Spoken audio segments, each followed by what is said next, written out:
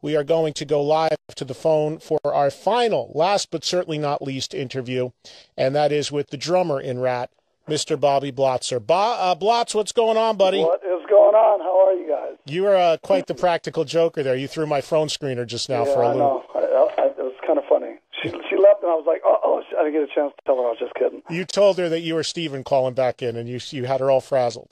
She's sweet. Blotz, we just lost Bobby. He just disconnected his own phone. He should call back any second. All right. I didn't do anything, so it sounded like he hit the phone with his shoulder or something. We'll give Bobby a second to give us a call back again. Eddie Trunk Live, Trunk Nation, Sirius XM 39. Don't forget, come see me this Wednesday, Seminole Hard Rock Hotel and Casino in Hollywood, Florida, starting at 6 outside of Hard Rock Live. This Saturday, myself, Don, and Jim live on stage, Trocadero in Philly. May 10th, we're going to be at the Token Lounge, Westland, Michigan, just outside of Detroit. And I'm at Rocklahoma again, May 23rd through 25th, hosting that. And we got the Blots back, it looks like. So hold on one second. There we go. We lost you there, buddy. Hey, sorry about that. That's you know what's funny? I never, ever use my office home line here, ever. The one time I use it, the battery's going dead. Can you believe that? How the hell is that possible? It always happens. Shit like that always happens to me too, but it's all good. So let me ask you something. Did you hear Stephen on with me earlier? Just about 2.5 hours of the interview, but yeah, I did hear a part of it. Okay, so give us your take on what's going on here. Give me from the Bobby Blotzer side, from the Ratt side, if you can speak for what's remaining of your bands. That seemed to be a big tone from Stephen, that he wanted to hear from Warren and Juan and Carlos, but I welcome anybody on who wants to come on. So what's going on from your perspective? I'll just say this right now. Like he kept saying that he wasn't speaking for them, but kept speaking for them. For those who listen to that could clearly hear that. The guy's so repetitive, it's ridiculous and just going in circles. Bottom line here, I won't speak for them. I will say this only. I talked to Juan the other day. We talked about Stephen's press release, the one that he put out 4 days after Warren's loss, which I would never talk about online or on this show. But Stephen was bringing up that, the other guy, I'm the other guy in the band, everybody. So that other guy put out some stuff, while Warren was having this problem. I, of course, would never do that. But Stephen, was nice enough to put that juicy release out. And I didn't find that very nice. But, it's just everything he says is delusional and complete lies. I mean, I have 2 pages of notes here that I can refute anything he says. It's, he's so destructive. I'm not here to just go, boom, boom, boom, boom, Stephen's a bastard, he's a prick, da-da-da, which he is basically all that. There is a nice Stephen that I love, okay? We go along on the road, have been getting along on the road, but Stephen doesn't know how to play ball, okay? He's not a team player. It's Stephen's way or there's no way at all. You can't get Stephen on the phone. You can't have band meetings with him. If you do get him on the phone, we have the four of us and our manager, including our manager, and all these people will attest to this. He's nowhere to be found, and if he gets on there, he disappears. He's got to go to the dentist every time. He goes to the dentist more than dentists go to their own offices. So I don't know, that one's getting a little old. But, the problem is he walked. He walks on everything. He's walked 4 times.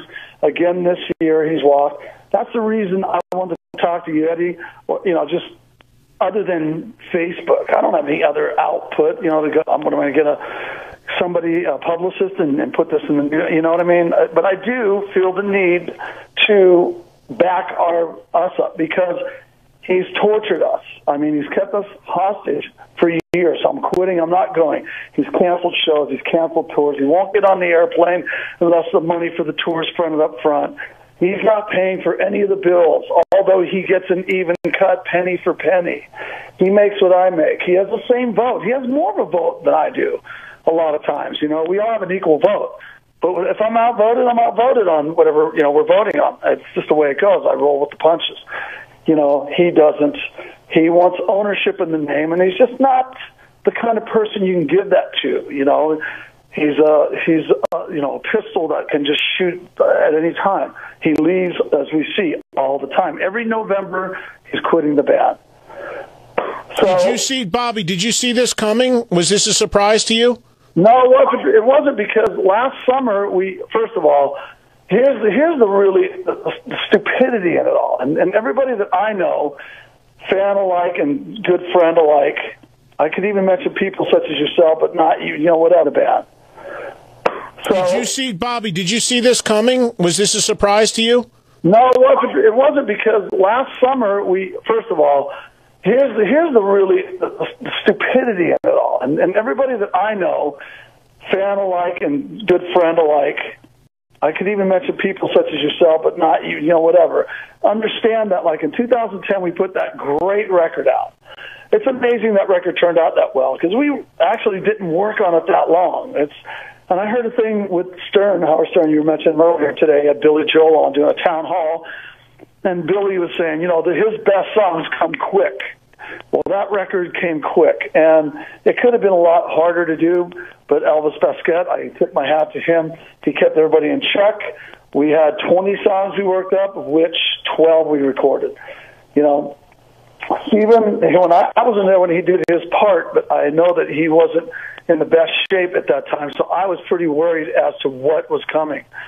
But, lo and behold, when I got, the rough mixes of his, parts, because we recorded the music, us four guys, without him being there or anything like that, kind of a standard procedure. We never used to know in Ratt what the songs were going to be because Stephen wouldn't come down and sing at rehearsals. We would write music, and he would take it and not show anybody what he was writing. Then he would get with our producer, and they would work on the melodies, or he'd get with Juan later. It's just very not your standard collaborational effort, okay? But that record turned out great, so then we finished the tour, and then because he wants this ownership in the name, which Warren and I technically own, I'm going to say that, technically. But if we're not touring with the whole band, our thing is Warren mainly was like, I don't want to tour unless it's all four of us, or all three of us at least, at first. Because he didn't want to give Steven the name because he just can't trust him, He doesn't want to end up back in court like we did in 2002 when we won the rights to the name, him and I. Now, again, we have an even vote system, and that's just not enough for him or Juan. And I'm not going to speak for everybody here, but that was the main thing. This was 2000, coming out of 2010. 2011 and 12, we didn't tour because of that. So we had this big momentum going from that tour, which had some Grammy nomination thing for the song or something, I can't remember, something with the Grammys. But we just took off 2011 and 12 and didn't work. Then I was going to join Queensryche with Jeff, and then all of a sudden the phone started ringing, and it was like, okay, Ratt's getting ready to roll again. So, I'm in this for life. So I said, thanks to the Queensryche family, and I had to do this. And just right out of the gate, he's like, no, he wouldn't agree to shows. These are shows we're getting 40,000, 35, between 30 and 50,000 a day, And he just imploded all this stuff. We had a tour that when we were down, played with Aerosmith in October, right before I did this surgery. We had a run set up, a 3-week to work around that, and he refused to do it because he had a new girlfriend that he never met, is what I've been told. It's kind of a catfishing scenario. He met her on Facebook, and her family, quote unquote, were the king and queen of Brazil, which I think everybody knows there's no king and queen of Brazil. But they were going to fly him down. We didn't even know if he was going to make the show. He made the show. I was at that show. I saw you guys there in Brazil. Yeah, I remember you did the introduction. It was great. Look, I'm not here to sling. I'm here to tell the truth about where and why we're in this position right now. This came out of really, I don't think out of the blue for me because he's got this new manager person who I think has convinced him he's going to be Bret Michaels and Dee Snider. He's going to get a TV show. He's going to go out and do all these big dates. I see two dates in the last 5 months booked, so I don't know what he's thinking. We had a Japan tour booked. We had a Canadian tour booked. We were going to South America again, to Australia and the States. A bunch of dates that he already okayed initially, like in December, November, that were high-dollar shows that went on sale. So he kind of fucked the promoters, the fans, people that work in the band members, himself, down the line. This is pattern behavior. What would be the reason, Bobby, that he gave you guys for not wanting to do the shows if the money was all equal across the board, as you say? Why would he leave that on the table? What did he tell you? Listen, when you talk to him, it's like talking to a merry-go-round. He just goes, well, you guys, those guys over there, man, they're fucking WB, where our corporation is called WBS Inc. He won't refer to that because when he was removed from that, after he quit the third time in 2000, which in your interview with him, he denied and said he was pushed out. That is absolutely ridiculous. You know, and when his reasoning is he's not getting a 25% ownership of the name. However, Warren and I, have no benefit to owning that name, like on a financial level, nothing. As a matter of fact, we pay more in corporate tax than he pays and Juan pays. But those two were very, let's just say, passionate about it, you know. You know, Juan has the feeling the name was stolen from him. I think otherwise. That's another conversation I really don't want to get into in this conversation.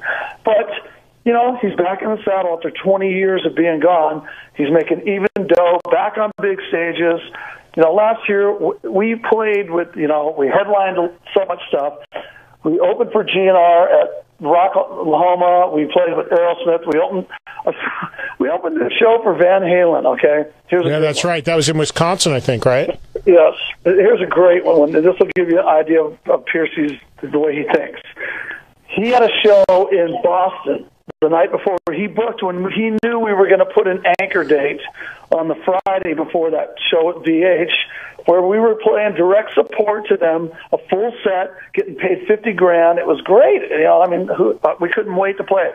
He didn't want to play it because he had this date with opening for Slaughter the night before. Nothing against Slaughter. I'm just saying, what are you going to do? Are you going to go out and play whatever club they played? No drum riser. He has no tour manager, no sound man. He has to have his booking agent book the flights because he can't put the credit card up to do it. It's embarrassing. I mean, the thing is, he keeps putting himself into a situation where he's competing with Ratt, you know, and the promoters out there tried to, over the years, they've tried to utilize that in their you know, behalf and say, well, why do we want to get Ratt for $25,000-$30,000 on up? And it's been moving up every year. And so, you know, we got Juan back, now we have the originals. It's been back to like, okay, we're hitting that top shelf, we're pushing on it. You know what I mean? Our fingers are on it, gripping on it, about to do a chin up.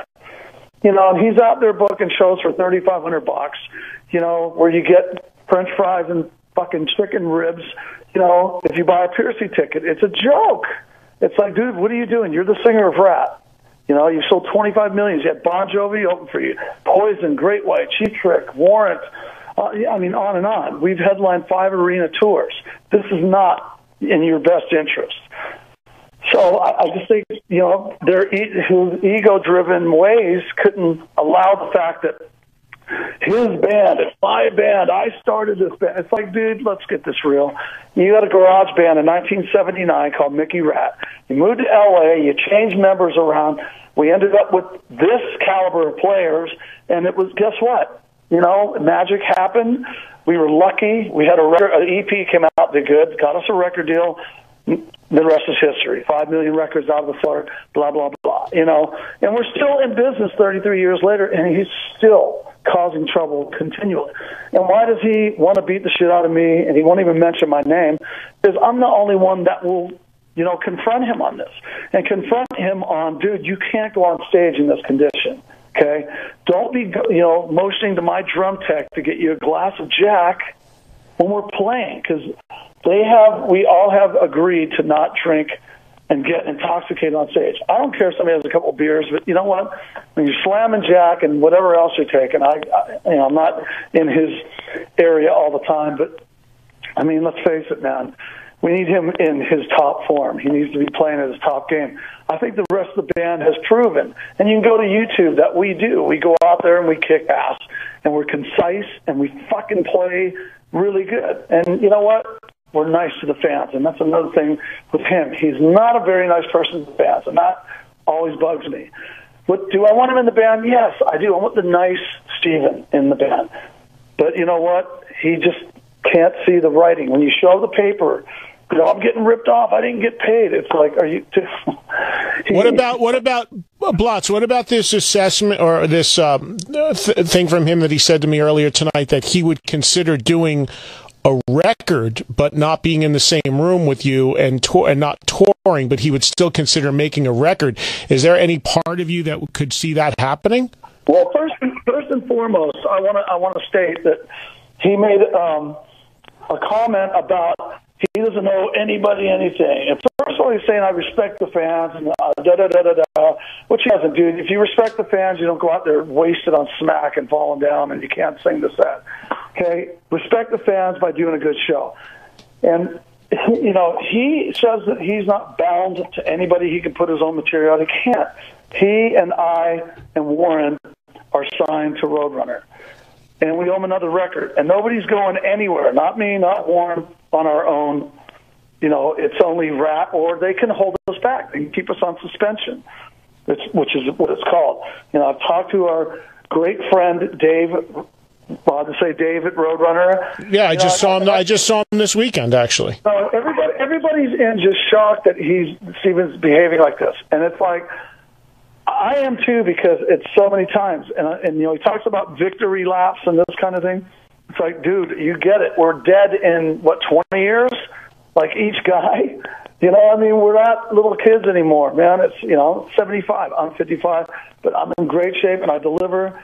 Stephen seems to look like he's skinny, but, I think he needs to up his game a little bit vocally, but he looks to be in good shape, but I don't think mentally he's bringing it. He's blowing it right now for his own integrity of his past.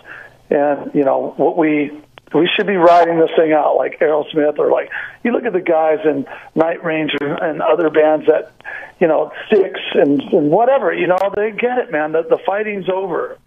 It's like, it's time to just go, okay, you know what? I'm saying this for the record. I work for Ratt. I'm an employee of Ratt. Yeah, technically, the ownership lies at me and Warren, but it ain't going nowhere. Them not getting 25% and us having to worry about Stephen going out as Ratt again, it's not going to happen. That's too much of a loose cannon, So the label, it sounds like that the label actually holds some sway in this, because if you owe them a record and they decide to enforce that, then they could essentially keep any of you guys from recording unless it's with a Ratt record, which is probably why he's saying he's open to making a record. Well, of course. But, he tries to make it sound like he's buddy with everybody in the band, and that is not the case, man. I'm telling you that straight up. I'm not here to make one lie or anything here. I tell straight tongue, man. Everybody's really mad at him and just disgusted with what he's doing to this brand, not just for our own sake, but for like people that make comments on Facebook. It's like, man, you guys, we've been with you all the way since I was in, 6th grade, 7th grade, that kind of rhetoric, I get it. I didn't quit. Warren's never quit. We're here. We played last year. We played great big shows. Everybody did well. We didn't really do that many shows. We didn't start till June. Then we only did about 25 shows. But, they were all big and they were all successful. We were headlining, hockey arenas and stuff like that on our own and doing festivals. So there's no reason for him to behave like this, making demands that he has to have a limo pick him up. He has to be flying first class. He has to stay in a 5-star hotel. I have documentation of all this. It's absurd. Now he's got another manager. This is number 10 of his personal managers. Yeah, he gets these guys that fill his head with all this horse shit, and it never comes to fruition. And then, they go away, and then he's back to business with us, and he plays ball, and then all of a sudden he gets antsy, and he's ready to quit again. It's just odd. I don't know. So where does Ratt go from here? Is Ratt still together? Are the four of you guys still together? And what is your plan in light of this? It's not really been discussed. There is discussion through our manager is kind of what we've been talking lately. As been said, there's been some, including Stephen, sadly, for my condolences to his family, the DeMartini family. There's been some stuff that everybody's had to deal with. So we've kind of all been dealing through our manager, Rob Hoffman. So I know what everybody's saying, and they know what I'm saying, and that kind of thing. But we are not. Nobody's allowed to call Stephen. Not that I give a shit. If I want to send him a text, I'll send him a text. Period. I don't. I try not to bug him. But when he was first turning down all these dates that we had booked that were coming up on sale, I'm like, dude, what are you doing? Why are you saying you're not doing these shows? They're on sale. You get the picture. So I don't know what we're going to do. We're talking about other singers. There's a few guys that are great friends and great singers that everybody knows and loves. There's just a few people out there that want to come and do stuff with us. Well, I don't know if you were listening earlier, but Kip Winger auditioned for the gig right on the air here. For Ratt? Yeah, he said Kip came on right after Stephen, and he said, "Shit, I could sing that stuff," and he started singing. He started singing Round and Round. Oh my God, that's great! I love Kip. Hi, Kip. How you doing, brother? I hail him. There's certain guys that I know that it's like that get it, that are just get the spark in the eye, and they're not going to quit. He's one of those cats. Stephen can be that way when I don't know how to put it. There's the good Stephen, the hungry. He's got ideas for stage, and he's got big staging ideas and clothes and backdrops. And when I talk to him like that, man, it feels good. I'm actually getting little hair raising on my arm thinking about that, because it just distresses me so much to think right now that he's actually going to shit on in the last lap, as he puts it, and we all do. I call it, we're at 10 to 12 right now. We got, 10 more minutes, 12 more minutes, and fucking ding, that's it. Game over. I'm going to golf in Palm Springs for the next whatever years I got. That's it. So it sounds like to me that maybe, and tell me if I'm reading this wrong, but it sounds to me like maybe there's a side of you that still thinks something could be worked out with him, or am I hearing that wrong? I'm looking, the reason I missed Kip's quip. Let's do a thing called Kip's Quip Hour. When Kip made his statement, I was making notes when I was listening to Stephen, which I'm standing here looking at 2 pages. So I'm not really going to, because you're directing this, and I'm just answering your questions. But, I don't know. I wouldn't balk at it. All I would say is be nice, dude. Be a nice person. Use your head, okay? Nobody's ripping you off. The books are open. He's so freaked out about, I'm getting ripped off. I didn't get paid. And it's like our business manager sending him all the budget stuff and this kind of junk. When you're dealing with somebody that is, in my opinion, delusional about shit like that, it's really hard, because they're just not getting it. And then, to be going out to the gigs and smoking 3 packs of Marlboros a day, not warming your voice up, and going out and getting warmed up 3/4 the way through the set, I don't back that. And when I saw that footage, or heard that footage and saw it from when you and I were down, and all of us down with Aerosmith in Brazil, I was like, what the fuck? It's like, I had to call the guys and go, look, we can't have this. This has got to be, priority. So the bottom line, Warren might be mad at me, because Warren doesn't like for me to be speaking, out unless the band's making a statement. Well, sometimes, you can't sit around and just if I die next week, I'm not taking this shit to the grave with me, okay? We didn't do anything in this band, Ratt. We've tried everything possible to appease Stephen, and that is reality, man. Especially Rob Hoffman. He has bent over backwards as a manager and worked so many hours. Thank you, Rob, if you're out there. It's just a bummer. It's to hear Stephen, and then I hear him bring Robin up in his press release. That's hit my bone, or whatever you want to call it, where I had to start typing. Because you know what? Stephen wasn't even there when Robin was, bedridden for 2 years in the hospital. I was in there with Robin periodically over that course. And, my sons were there visiting with me and my ex-girlfriend who could attest to him. He was not happy with Stephen not coming to visit him. And he just tries to make, it's like using Robin, my brother, in this. And I'm not saying he doesn't love him, but, dude, keep him out of your trippy press release that you're just throwing. It's bizarre. That's all I can say. So from this point on, your message to fans of Ratt is what? My message. I'm sorry. My message. Your message to the Ratt fans. Will there be a Ratt? Will there be a Ratt with a different singer? Will there be no Ratt, or you just don't know yet? I don't know. I would say that I hope. I know. And I'm not going to talk for anybody. I can just tell you this. I talked to Juan and asked him a few days ago what he thought about that press release. He was bummed out and angry. And I said, well, what do you want to do? I want to get if he's gone, adios, dude. Ratt is going to be with a great singer. It's going to be a great band. It's still a great. We are the nucleus of that band. And these singers that think they can just bail and fuck the band over because they got the voice, I can just tell you guys, fuck you. Without a good band behind you, you ain't shit. And that's just it's history, and that goes for the biggest of singers, and that's why you see when the biggest of the guys go out there, they don't, they're nothing compared to the Stones or Aerosmith or whatever. You know what I mean? They're doing it's just not. Well, the name is always what dominates. Whoever has the name, and that's why. Whatever you think of the Guns N' Roses situation, that's why Axl Rose is still a stadium act because he's got the name Guns N' Roses. The name supersedes everything that I've always seen. History kind of shows that, I think. Yeah, that's true.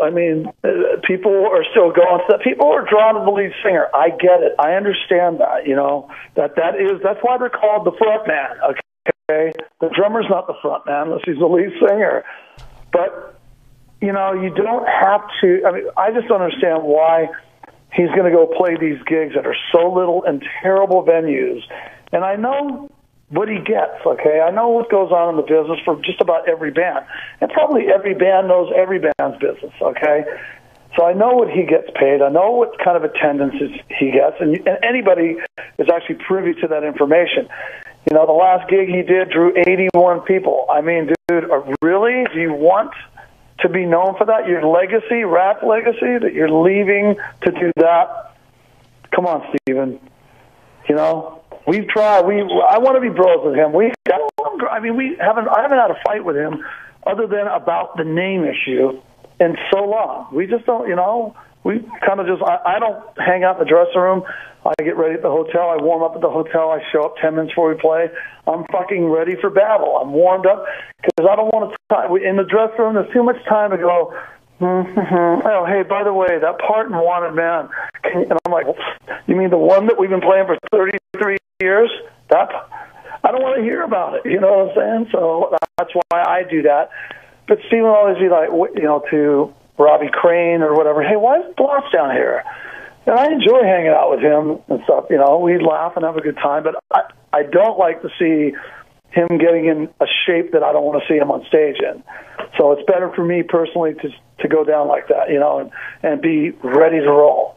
I'm stretched, I'm working out with my sticks, playing music in my room, and I get down there sweaty and I'm ready to rock. So I would like to see him come back in the fold. I would hope he would rethink it. If he doesn't, there's some really good guys ready to go, and that's all I can say. Okay, and I hope Warren, votes on that, because I'm not going to do it, even owning half the name. If he doesn't want to do it, I'm not going to go, okay, well, if you're not doing it, I'm going to go out and do I'll just either look for a new band or I'll retire. I don't know. I'm still trying to get this neck back in shape. I'm halfway through it. Yeah, I was going to ask you about that because I know you had neck surgery and you were dealing with that too. So you're feeling okay or what? Yeah, it's halfway done. The doctor told me it was going to be 3 months. It's actually going to take a year. And there's 2 spots on my neck that are jacked up. And honestly, in the last, 5-6 weeks, this top part of my neck that wasn't the surgery place part just had this inflammation where I'm telling you, I couldn't even move in any direction, like with a pillow or anything, to subside the pain. You know, I was having these anti-inflammatory junk and all that, you know, stuff I had to take to get it away. But now I've been in therapy, and it's really, you know, I'm feeling good. I'm not having to take anything and just doing therapy. But I'm ready to go out and rock. I see all my friends, you know, gearing up for their summer tours, and here we sit at home, and I'm like, fucking, you know, like I said, you know, what do we get? Seriously, we've got 10 years left. I don't want to be, I love the guys. I love Yes. Yes is one of my favorite bands. But I've seen a recent picture of them, and I'm like, you know, I can't imagine, you know, going out and touring at that age. I don't know why. I just can't see us at that age, you know, 70 years old, 71, playing. So for me, my vision is, you know, when we're 65, adios, or we play Eagles cover songs. I'm serious. And I'd rather do that anyway. I mean, when we do sound checks, I don't want to play Ratchet. I want to play Aerosmith, Deep Purple, Zeppelin, anything. But, you know. Right. Well, listen, it sounds like all options are on the table here going forward, and it sounds like there's still some chapters to be written on this thing, and that anything can happen, from you guys ending to bringing in another singer again, and or maybe in some crazy world reconciling with Stephen. I mean, it sounds like this is still so fresh that there's still some dominoes to fall. You know, like I said, I know Juan, you know, wants to continue if Stephen doesn't. And, you know, that's just what he said to me. It wasn't privy. Don't say this to anybody. That's all I'll say pertaining to our conversation. So, because, you know what, we want to play the songs for the fans and work and tour and play big shows, be rock star, do our thing. That's what we do, okay? So, I don't want to see this end for... You know, I would rather see all of us do it for the last, you know, run here. And I would hope that something so inconsequential as having owners 25%. Look at me and Warren own 50% of nothing right now by owning that name. If we're not touring, I have 50% of zero. So if we're all together, we each get 25% of every dollar made. You get my point? Mm-hmm. So nobody's getting ripped off. I'm not out there telling him what to do. He's got an equal vote. He outvotes me, and I get outvoted, and I just roll with it. It is what it is. So, but thank you guys out there, and I do apologize for running my fingers, you know, sometimes because I can't hold it in. I read things or I hear things, and it fucking just infuriates me, and I don't have any other outlet, and it either goes to my neck or it goes into Facebook. So. Good luck, Facebook. All right, man. Well, listen, good luck with everything, and keep me posted as this continues to unfold. And any of the other guys want to come on, they're welcome to come on as well. And I know Warren's dealing with, you know, obviously some more pressing issues, and our condolences out to him. And whenever you guys have news and there's developments and you decide what you're going to do, definitely let us know. And, you know, I love the guys in the band. I love all the fans, and you, Ed. You've been a great friend and fan. I know you are a rock and roll fan, and you know, have been your whole life like I. I appreciate everything and all you do for all the bands. So cheers to you and Hair Nation, and we'll see you all out there hopefully soon. All right, Bobby. Thanks, man. I appreciate that, and be well. Take care of that neck, and hopefully figure out what you're doing with your band, because it's some great music, and you're right, it should be played out there in the summertime especially. That's when you want to hear some Ratt. So. Thank you, brother. Take care, man. Bye-bye. There he is, sure. Bobby Blotzer, with his side of what's happened in Ratland. Man, what a show it's been. Just unbelievable. I don't know how many of you guys possibly have been on board since I started a little over 3.5 hours ago, but, well, the good news is you can hear interviews you may have missed online now on the SiriusXM app. They're usually up about 24 hours from now, and you can listen to them on demand. Search Trunk Nation on your SiriusXM app, and they will post the interviews that I did tonight. You can hear them if you missed anything. And again, tonight's interviews were Kip Winger, Stephen Pearcy, M. Shadows from Avenged Sevenfold, and as you just heard a second ago, Bobby Blotzer of Ratt. Had both sides of the Ratt coin represented, and you guys can make of that what you will. I think, my 2 cents, it sounds somewhat like, and maybe it's just wishful thinking because I am a fan of the band and the guys are friends, but it sounds like it is within the realm of possibility that maybe there is a way this gets worked out. Maybe there is a way there is Ratt. I mean, you've got Stephen willing to do a record, which is 50%, and you've got Bobby still saying, well, we'd still like to make this work, and who knows? I mean, crazier things have happened. It doesn't sound logical, but we're dealing with rock, and we're dealing with Ratt, so who knows? Crazier things have happened. Let's see. It's all very fresh right now. We'll see what happens going forward. But thanks to everybody for calling in tonight. All right, so your phone calls to wrap up what's been a crazy busy show at 866-315-2663. Give you the last 20 minutes or so. Want to chime in about the interviews? You want to chime in about anything else? Again, stories that came out today. Queensryche, the non-Jeff Tate version, getting the name. Judas Priest, new album coming. They debuted a song online today.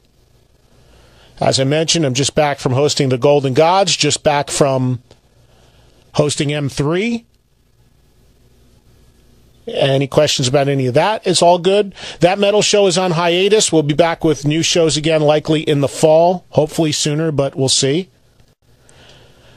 You can certainly see me, Don, and Jim, though. We're hosting the Golden Gods, and that airs on VH1 Classic, I believe, May 24th. You know what else I was thinking that's kind of crazy? The Rock and Roll Hall of Fame. All the craziness about the Kiss thing, and of course I was at the induction and all that. Kind of, I mean, the drama leading up to that was insane, and it's like nothing now. All of that, it's ancient history. Although that'll spike up again in a few weeks when it airs on HBO. It still hasn't aired yet. But there's really not much to see. You guys, if you see the video I shot, which is on the homepage of EddieTrunk.com, I mean, there's the induction speeches. There's really not much more HBO is going to be able to show than that. And I captured almost all of it, except for Morello's induction, which was fantastic. So that's all on the table or anything else. We'll give you the last 15 minutes or so. Make your calls now. Katie will screen you out. I'll come to you after one more song. Another artist I ran into at M3 was Ron Keel, and the band Keel played, but Ron has done a new album called Metal Cowboy. Frank Hannon from Tesla among the guests on the record. Let's do a song from Ron's Metal Cowboy, brand new record from Ron Keel. You know, and the promoters out there tried to, over the years, they've tried to utilize that in their behalf and say, well, why do we want to get Ratt for $25,000-$30,000 on up? And it's been moving up every year. And so, we got Juan back, now we have the originals. It's been back to like, okay, we're hitting that top shelf, we're pushing on it. You know what I mean? Our fingers are on it, gripping on it, about to do a chin up. And he's out there booking shows for $3,500. Where you get French fries and fucking chicken ribs, if you buy a Pearcy ticket. It's a joke. It's like, dude, what are you doing? You're the singer of Ratt. You sold 25 million. You had Bon Jovi open for you. Poison, Great White, Cheap Trick, Warrant. On and on. We've headlined 5 arena tours. This is not in your best interest. So I just think, their ego-driven ways couldn't allow the fact that his band, it's my band, I started this band. It's like, dude, let's get this real. You got a garage band in 1979 called Mickey Ratt. You moved to L.A., you changed members around. We ended up with this caliber of players, and it was, guess what? Magic happened. We were lucky. We had an EP came out, did good, got us a record deal. The rest is history. 5 million records out of the floor, blah, blah, blah. And we're still in business 33 years later, and he's still causing trouble continually. And why does he want to beat the shit out of me, and he won't even mention my name?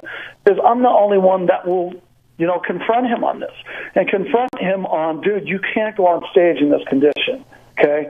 Don't be, motioning to my drum tech to get you a glass of Jack when we're playing, because we all have agreed to not drink and get intoxicated on stage. I don't care if somebody has a couple of beers, but you know what? When you're slamming Jack and whatever else you're taking, I'm not in his area all the time, but I mean, let's face it, man. We need him in his top form. He needs to be playing at his top game. I think the rest of the band has proven, and you can go to YouTube, that we do. We go out there and we kick ass, and we're concise, and we fucking play really good. And you know what? We're nice to the fans, and that's another thing with him. He's not a very nice person to the fans, and that always bugs me. But do I want him in the band? Yes, I do. I want the nice Stephen in the band. But you know what? He just can't see the writing. When you show the paper, you know, I'm getting ripped off. I didn't get paid. It's like, are you? What about Blotz? What about this assessment or this thing from him that he said to me earlier tonight that he would consider doing a record, but not being in the same room with you and not touring, but he would still consider making a record? Is there any part of you that could see that happening? Well, first and foremost, I want to state that he made a comment about he doesn't owe anybody anything. And first of all, he's saying, I respect the fans, and which he doesn't, dude. If you respect the fans, you don't go out there wasted on smack and falling down, and you can't sing the set. Okay? Respect the fans by doing a good show. And, you know, he says that he's not bound to anybody. He can put his own material out. He can't. He and I and Warren are signed to Roadrunner. And we owe him another record. And nobody's going anywhere. Not me, not Warren, on our own. You know, it's only Ratt, or they can hold us back. They can keep us on suspension, which is what it's called. You know, I've talked to our great friend, Dave, Dave at Roadrunner. Yeah, I just saw him this weekend, actually. Everybody's in just shocked that Stephen's behaving like this. And it's like, I am too, because it's so many times. And you know, he talks about victory laps and this kind of thing. It's like, dude, you get it. We're dead in, 20 years? Like each guy? You know, I mean, we're not little kids anymore, man. It's, 75. I'm 55, but I'm in great shape and I deliver. Stephen seems to look like he's skinny, but, I think he needs to up his game a little bit vocally, but he looks to be in good shape, but I don't think mentally he's bringing it. And he's blowing it right now for his own integrity of his past. And, what we should be riding this thing out like Aerosmith, or like, you look at the guys in Night Ranger and other bands that, Styx and whatever, they get it, man. The fighting's over. It's like, it's time to just go, okay, you know what? I'm saying this for the record. I work for Ratt. I'm an employee of Ratt. Yeah, technically, the ownership lies at me and Warren, but it ain't going nowhere. Them not getting 25% and us having to worry about Stephen going out as Ratt again, it's not going to happen. That's too much of a loose cannon, So the label, it sounds like that the label actually holds some sway in this, because if you owe them a record and they decide to enforce that, then they could essentially keep any of you guys from recording unless it's with a Ratt record, which is probably why he's saying he's open to making a record. Well, of course. But, he tries to make it sound like he's buddy with everybody in the band, and that is not the case, man. I'm telling you that straight up. I'm not here to make one lie or anything here. I tell straight tongue, man. Everybody's really mad at him and just disgusted with what he's doing to this brand, not just for our own sake, but for like people that make comments on Facebook. It's like, man, you guys, we've been with you all the way since I was in, 6th grade, 7th grade, that kind of rhetoric, I get it. I didn't quit. Warren's never quit. We're here. We played last year. We played great big shows. Everybody did well. We didn't really do that many shows. We didn't start till June. Then we only did about 25 shows. But, I mean, they were all big and they were all successful. I'm not saying he doesn't love them, but, dude, keep him out of your trippy press release that you're just throwing. It's bizarre. That's all I can say. So from this point on, your message to fans of Ratt is what? My message. I'm sorry. My message. Your message to the Ratt fans. Will there be a Ratt? Will there be a Ratt with a different singer? Will there be no Ratt, or you just don't know yet? I don't know. I would say that I hope. I know. And I'm not going to talk for anybody. I can just tell you this. I talked to Juan and asked him a few days ago what he thought about that press release. He was bummed out and angry. And I said, well, what do you want to do? You know, I mean, I want to get – if he's gone, adios, dude. Ratt is going to be with a great singer. It's going to be a great band. It's still a great – we are the nucleus of that band. And these singers that think they can just bail and fuck the band over because they got the voice, I can just tell you guys, fuck you, you know. Without a good band behind you, you ain't shit, you know. And that's just it's history. And that goes for the biggest of singers. And that's why you see when the biggest of the guys go out there, they don't, you know, they're nothing compared to the Stones or Aerosmith or whatever. You know what I mean? They're doing it's just not. Well, the name is always what dominates, whoever has the name, and that's why whatever you think of the Guns N' Roses situation, that's why Axl Rose is still a stadium act because he's got the name Guns N' Roses. The name supersedes everything that I've always seen. History kind of shows that, I think. Yeah, I mean, that's true. I mean, people are still going to that. People are drawn to the lead singer. I get it. I understand that, you know, that's why they're called the front man, okay? The drummer's not the front man unless he's the lead singer. But, you know, you don't have to, I mean, I just don't understand why he's going to go play these gigs that are so little in terrible venues. And I know what he gets, okay? I know what goes on in the business for just about every band. And probably every band knows every band's business, okay? So I know what he gets paid. I know what kind of attendances he gets. And anybody is actually privy to that information.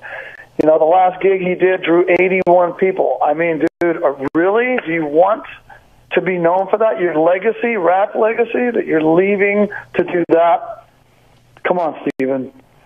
You know? We've tried. I want to be bros with him. I haven't had a fight with him other than about the name issue in so long. We just don't, you know, we kind of just, I don't hang out in the dressing room. I get ready at the hotel. I warm up at the hotel. I show up 10 minutes before we play. I'm fucking ready for battle. I'm warmed up because I don't want to, in the dressing room, there's too much time to go, oh, hey, by the way, that part in Wanted Man, and I'm like, you mean the one that we've been playing for 33 years? I don't want to hear about it, you know what I'm saying? So that's why I do that. But Stephen will always be like, you know, to Robbie Crane or whatever, hey, why is Blotz down here? And I enjoy hanging out with him and stuff, you know, we laugh and have a good time, but I don't like to see him getting in a shape that I don't want to see him on stage in. So it's better for me personally to go down like that, you know, and be ready to roll. I'm stretched, you know, I'm working out with my sticks, playing music in my room, and I get down there sweaty and I'm ready to rock. So I would like to see him come back in the fold. I would hope he would rethink it. If he doesn't, there's some really good guys ready to go, and that's all I can say, okay? And I hope Warren, you know, votes on that, because I'm not going to do it, even owning half the name. If he doesn't want to do it, I'm not going to go, okay, well, if you're not doing it, I'm going to go out and do it. You know, I'll just either look for a new band or I'll retire. I don't know. You know, I'm still trying to get this neck back in shape. I'm halfway through it. Yeah, I was going to ask you about that because I know you had neck surgery and you were dealing with that too. So you're feeling okay or what? Yeah, I mean, it's halfway done. The doctor told me it was going to be 3 months. It's actually going to take a year. And there's 2 spots on my neck that are jacked up. And honestly, in the last, I don't know, 5-6 weeks, this top part of my neck that wasn't the surgery place, part, just had this inflammation where I'm telling you, I couldn't even move in any direction, like with a pillow or anything to subside the pain. You know, I was having these anti-inflammatory junk and all that, you know, stuff I had to take to get it away. But now I've been in therapy and it's really, you know, I'm feeling good. I'm not having to take anything and just doing therapy. But I'm ready to go out and rock. I see all my friends, you know, gearing up for their summer tours. And here we sit at home and I'm like, fucking, you know, like I said, you know, what do we get? Seriously, we've got 10 years left. I don't want to, I love the guys. I love Yes. Yes is one of my favorite bands. But I've seen a recent picture of them and I'm like, you know, I can't imagine, you know, going out and touring at that age. I don't know why. I just can't see us at that age, you know, 70 years old, 71, playing. So for me, my vision is, we're 65, adios, or we play Eagles cover songs. I'm serious. And I'd rather do that anyway. I mean, when we do sound checks, I don't want to play Ratchet. I want to play Aerosmith, Deep Purple, Zeppelin, anything but, Right. Well, listen, it sounds like all options are on the table here going forward, and it sounds like there's still some chapters to be written on this thing, and that anything can happen from you guys ending to bringing in another singer again, or maybe in some crazy world reconciling with Stephen. I mean, it sounds like this is still so fresh that there's still some dominoes to fall. Yeah, well, like I said, I know Juan, wants to continue. If Stephen doesn't, we were headlining, hockey arenas and stuff like that on our own and doing festivals. So there's no reason for him to behave like this, making demands that he has to have a limo pick him up. He has to be flying first class. He has to stay in a 5-star hotel. I mean, I have documentation of all this. It's absurd. Now he's got this another manager. This is number 10 of his personal managers. Yeah, he gets these guys that fill his head with all this horse shit, and it never comes to fruition. And then, they go away, and then he's back to business with us, and he plays ball, and then all of a sudden he gets antsy and he's ready to quit again. It's just odd. I don't know. So where does Ratt go from here? Is Ratt still together? Are the four of you guys still together? And what is your plan in light of this? It's not really been discussed. There is discussion through our manager is kind of what we've been talking lately. As been said, there's been some, including Stephen, sadly, for my condolences to his family, the DeMartini family. There's been some stuff that everybody's had to deal with. So we've kind of all been dealing through our manager, Rob Hoffman. So I know what everybody's saying, and they know what I'm saying, and that kind of thing. But we are not. Nobody's allowed to call Stephen. Not that I give a shit. If I want to send him a text, I'll send him a text. Period. I don't. I try not to bug him. But when he was first turning down all these dates that we had booked that were coming up on sale, I'm like, dude, what are you doing? Why are you saying you're not doing these shows? They're on sale. You get the picture. So I don't know what we're going to do. We're talking about other singers. There's a few guys that are great friends and great singers that everybody knows and loves. There's just a few people out there that want to come and do stuff with us. Well, I don't know if you were listening earlier, but Kip Winger auditioned for the gig right on the air here. For Ratt?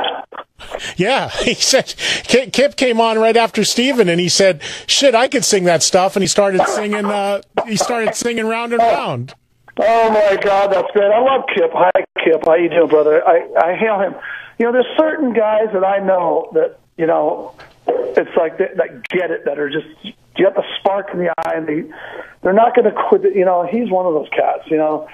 Stephen can be that way when I don't know how to put it. There's the good Stephen, the hungry.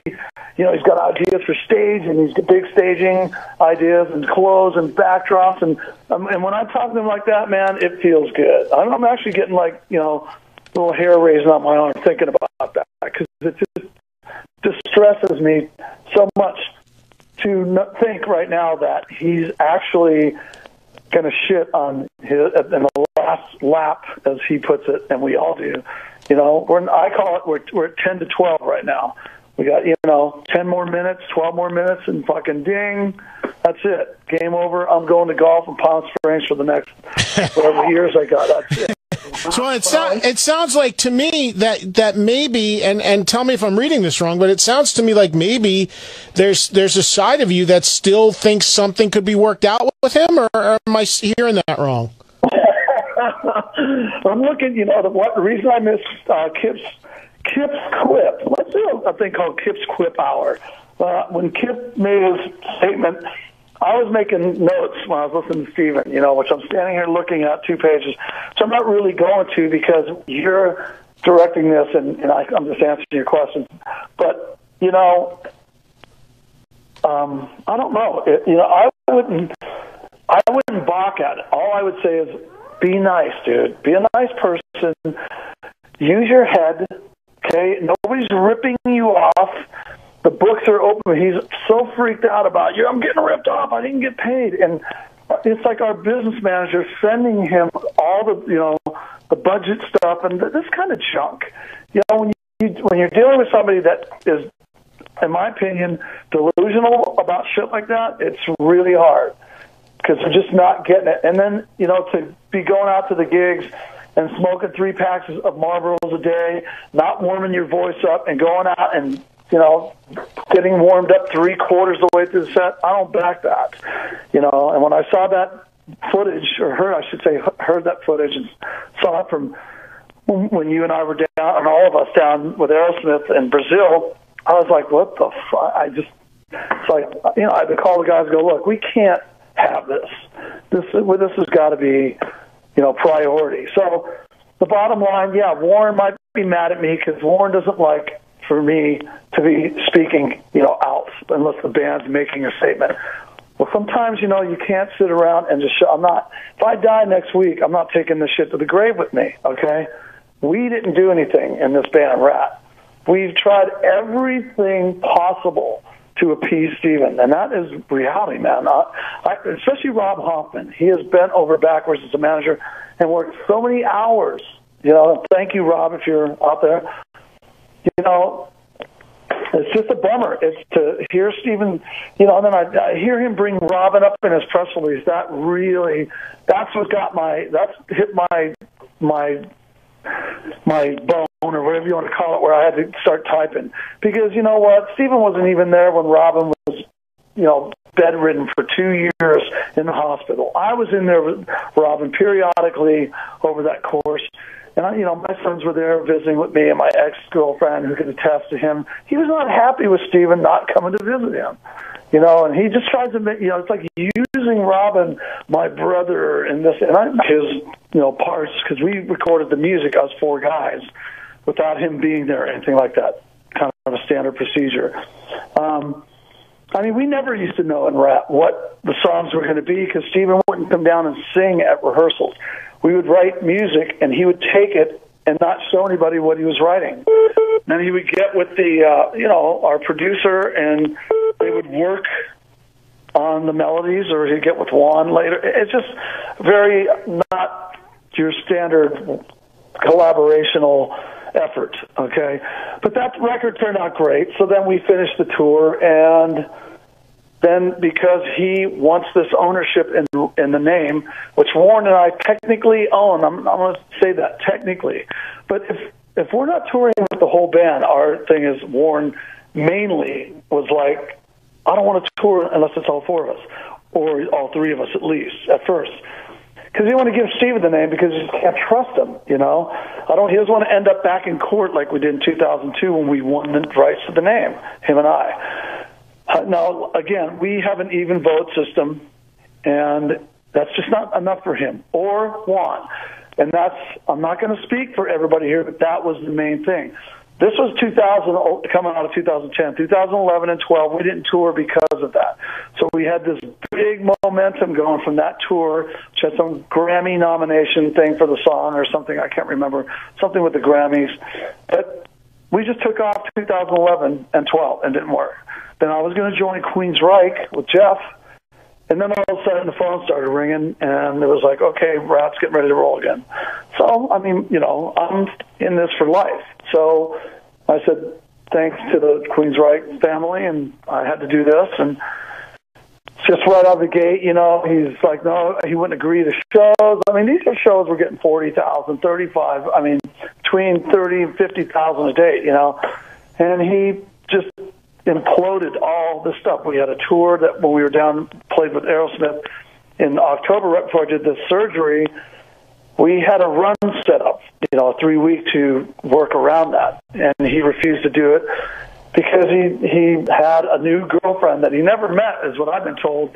It's kind of a catfishing scenario. He met her on Facebook, and her family, quote unquote, were the king and queen of Brazil, which I think everybody knows there's no king and queen of Brazil. But they were going to fly him down. We didn't even know if he was going to make the show.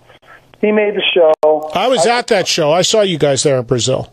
Yeah, I remember you did the introduction. It was great. Look, I'm not here to sling. I'm here to tell the truth about where and why we're in this position right now.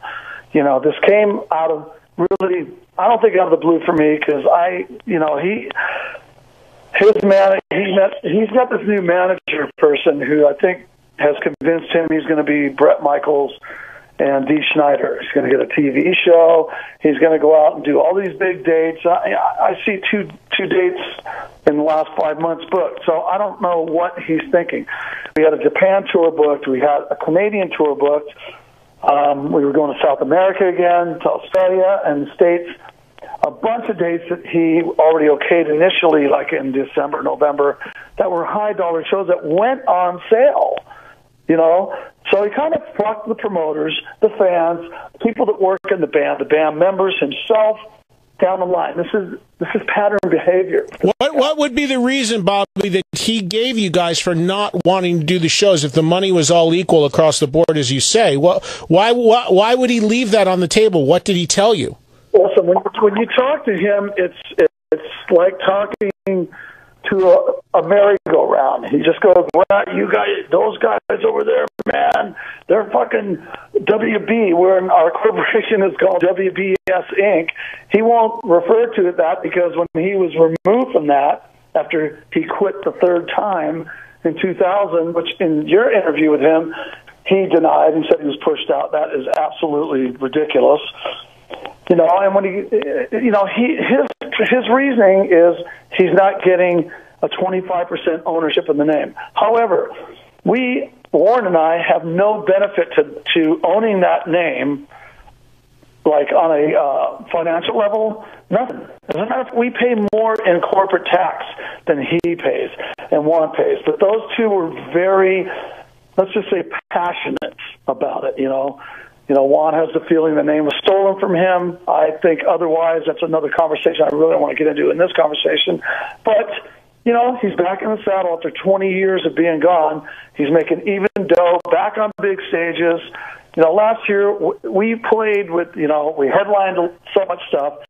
We opened for GNR at Rocklahoma. We played with Aerosmith. We opened the show for Van Halen, okay? Yeah, that's right. That was in Wisconsin, I think, right? Yes. Here's a great one. This will give you an idea of Pearcy's, the way he thinks. He had a show in Boston the night before he booked, when he knew we were going to put an anchor date on the Friday before that show at VH, where we were playing direct support to them, a full set, getting paid $50,000. It was great. You know, I mean, we couldn't wait to play it. He didn't want to play it because he had this date with opening for Slaughter the night before. Nothing against Slaughter. I'm just saying, what are you going to do? Are you going to go out and play whatever club they played? No drum riser. He has no tour manager, no sound man. He has to have his booking agent book the flights because he can't put the credit card up to do it.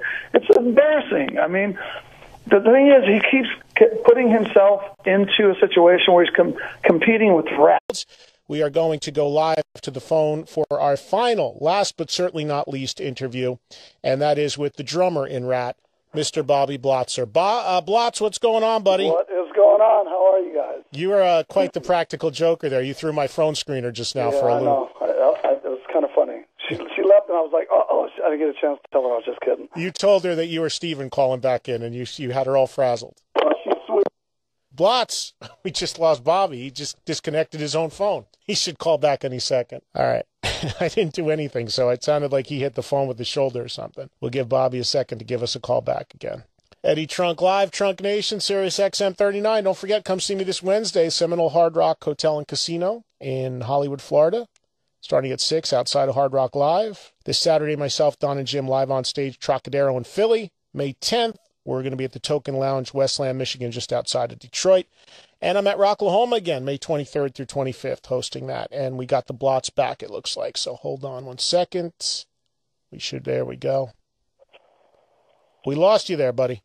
Hey, sorry about that. That's you know what's funny? I never, ever use my office home line here, ever. The one time I use it, the battery's going dead. Can you believe that? How the hell is that possible? It always happens. Shit like that always happens to me too, but it's all good. So let me ask you something. Did you hear Stephen on with me earlier?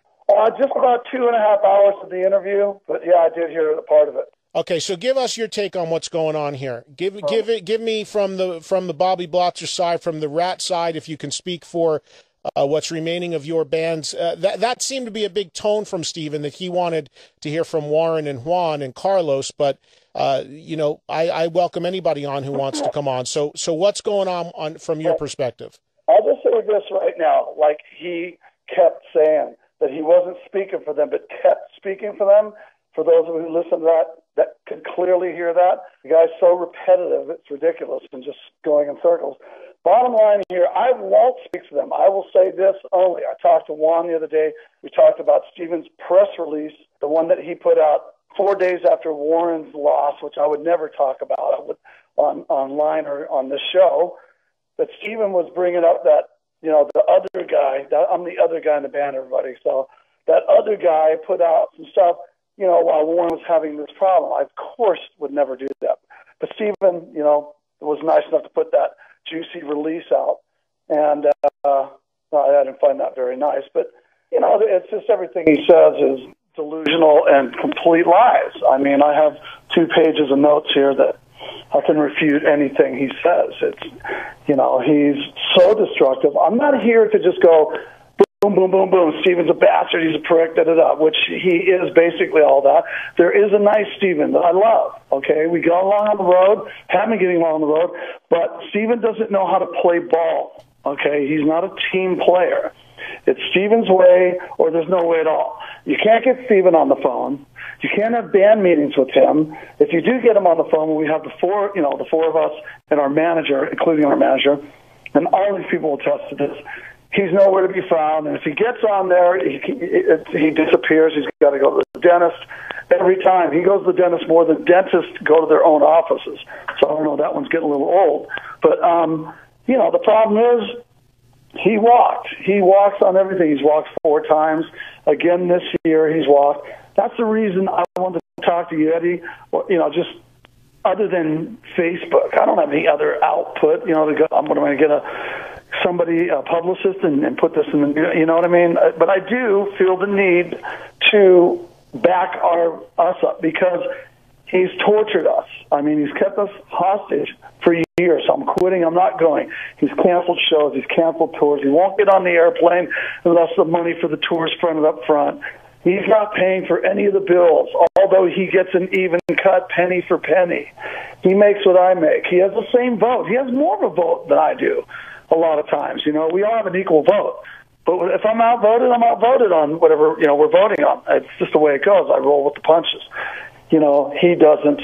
He wants ownership in the name, and he's just not the kind of person you can give that to, He's a pistol that can just shoot at any time. He leaves, as we see, all the time. Every November, he's quitting the band. So, Bobby, did you see this coming? Was this a surprise to you? No, it wasn't because last summer, first of all, here's the stupidity in it all. And everybody that I know, fan alike and good friend alike, I could even mention people such as yourself, but not you, without a band. So, Bobby, did you see this coming? Was this a surprise to you? No, it wasn't because last summer, first of all, here's the stupidity in it all. And everybody that I know, fan alike and good friend alike, I could even mention people such as yourself, but not you, whatever. Understand that, like in 2010, we put that great record out. It's amazing that record turned out that well because we actually didn't work on it that long. And I heard a thing with Howard Stern, you mentioned earlier today, had Billy Joel on doing a town hall, and Billy was saying, his best songs come quick. Well, that record came quick, and it could have been a lot harder to do, but Elvis Basquette, I tip my hat to him. He kept everybody in check. We had 20 songs we worked up, of which 12 we recorded. Stephen, when I wasn't there when he did his part, but I know that he wasn't in the best shape at that time, so I was pretty worried as to what was coming.